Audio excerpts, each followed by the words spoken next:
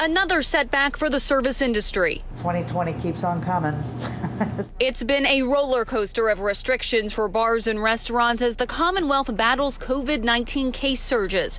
From shutdowns to slowdowns, now another hurdle. The shutdowns are horrible. They're horrible on your mind and just everything, your outlooks. Amy Kumler owns Up Over Bar on Main Street in Covington. She says the anxiety is tough to handle, but she knows the state needs to get a grip on the virus. You know, I'm behind him 100%. We just all want this to go away and we need to abide by the rules. Starting this Friday at 5 p.m., that means no more customers walking through her doors.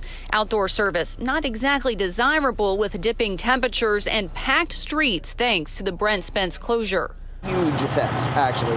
So a lot of our dine-in is outside. So all day long, you're just hearing these trucks honk their horns. It's discouraging people to come in and dine in. Restaurants and bars watching profits dwindle and wondering if help will ever come.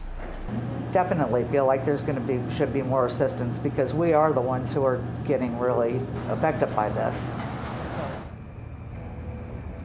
Now today, Governor Beshear did announce available funds for these bars and restaurants. Kumler says she expects to get about $10,000, but does worry about her employees. She says that she has made the tough decision to close down while these restrictions are in place. I just spoke with her moments ago, and she said with the cold weather on the way, it's really just not worth it to stay open at this time. Reporting live in Covington, Molly Lair, WLWT News 5.